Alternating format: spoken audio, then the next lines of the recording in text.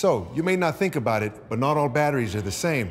Some power up phones, others little toys, like this guy. I'm an Interstate Batteries Pro, and I'm here to show you how to charge your car battery like a pro. So, what makes car batteries unique? Well, for one, they're rechargeable. Knowing this comes in handy after maybe leaving a dome light on overnight, or over a week and a half.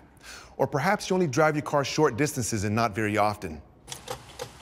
Ah, yes, that is not a good sound. So, if your battery appears to be dead, you can bring it back to life by giving it a charge. But where do you begin? Here with me. The first thing you'll need to do is to figure out what sort of charger you need. So let's talk about the different types of chargers. For our purposes, we're going to discuss 4 types of chargers: trickle charger, solar charger, heavy-duty charger, jump starter.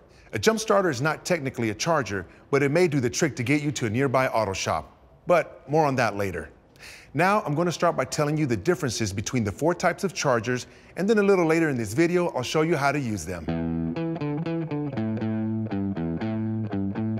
We'll start with the trickle charger. That's trickle with an R, because there's no such thing as a tickle charger.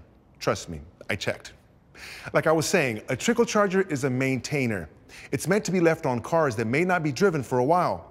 The trickle charger helps stop self-discharge. Self-discharge is when the battery loses its charge over time. This can be affected by hot or cold weather. The trickle charger is also a great tool to keep the battery from being overcharged.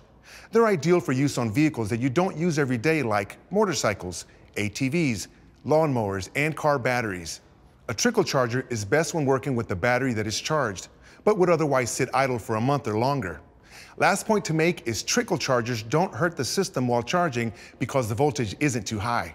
So that's a trickle charger. Next type of charger is a solar charger. Yeah, gonna need these.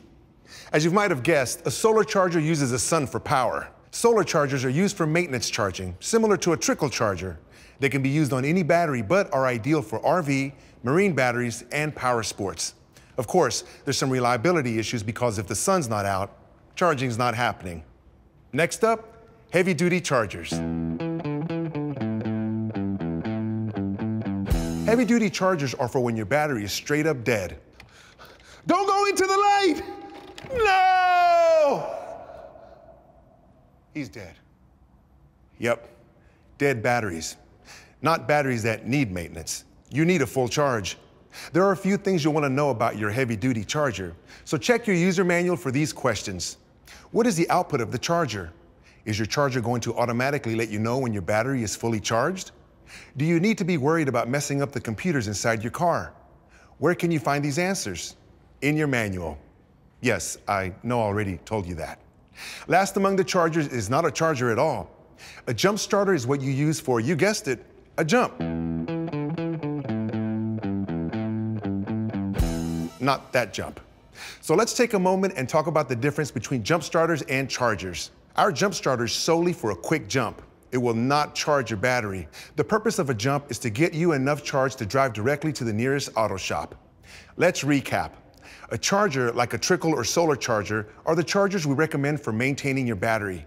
A heavy-duty charger, fully automatic, either 15, 20, or 30 amp, is what we recommend to charge your battery fully. Can I overcharge my battery? Short answer, yes. Slightly longer answer, yes. If the battery is charged too fast, it can cause an overcharge, which may harm or kill your battery. That could result in rapid disassembly, which is just a 4-syllable word, which means your battery will come apart really quickly. I can sum that up in 2 more syllables. Not good. You can find all these chargers at all Interstate Battery Centers and at all Interstate Battery distributors. So now you're asking, how do I use a trickle charger? Well, I'm gonna tell you. First, make sure you have your safety glasses, chemical-resistant gloves, and closed-toe shoes. Now you'll notice that trickle chargers have a power cable and clips. You'll see a black negative clip and a red positive clip. You're going to want to check the appropriate voltage that your battery needs. What you really need is a voltmeter to test the battery voltage. It's really easy to use. Once you determine your battery needs a charge, grab your charger, take the red positive cable and attach it to the positive terminal. Next, place the black cable on the negative terminal. Make sure each cable is solidly attached before turning on your charger. Okay, now plug in your charger and set it to the on position. Most battery chargers have an amp meter that will read higher on a dead battery and lower to 0 on a fully charged one. And now, here's how to use a solar charger. You're going to connect the solar panel to the battery. Start with the positive red clamp. Now the negative black clamp. That's kind of it. For 10 to 15 watt panels, once you hook up to the panel, they're on. There's no switch. No complex logging on procedures. You just let that battery soak up the sun. Want to learn more about heavy duty chargers and jump starting your car? Here's the link to our videos. Now you know all you need to know, or at least you've learned pretty much all you're going to learn from this video. Luckily, you can always come to one of the 150,000 Interstate pros who are just around the corner ready to learn more. Find one now.